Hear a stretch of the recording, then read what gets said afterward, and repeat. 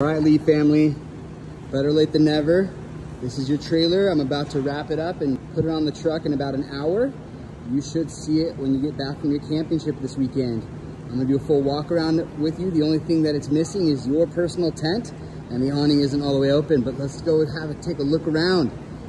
As you get up into your kitchen, you'll notice you got a paper towel holder here on the bottom, and you have a retractable leg underneath here. That's magnetic to the base. It just goes up in there and clicks right there. This is your stove. Clicks, don't electrocute yourself.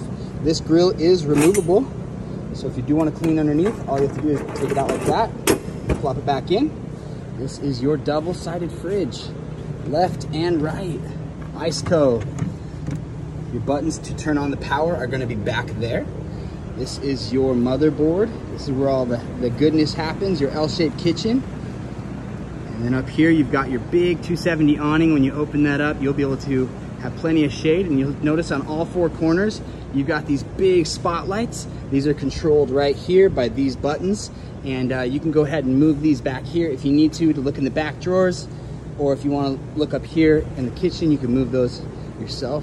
3 huge drawers. I have them tiered out, but they all come out to this base right here. All right, moving around the back. Again, those big spotlights out there, so when you're getting up on your ladder at night, or if we have a shower near the water heater, you'll be able to see everything that's going on.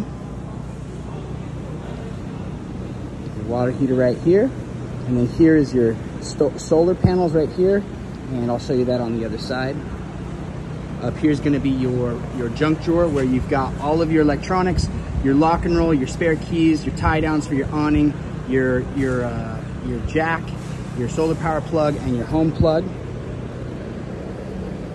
Up here is your propane mount, your handbrake, your jack dolly, your chains, and there's your solar panels right there. You can take those out and use folding ones and put tables and chairs in there. Tons of storage up front, and there you go. Congratulations on your new LOBO Adventure trailer. Sorry it took us a little bit longer than expected, but wow, we hope you love it as much as we do.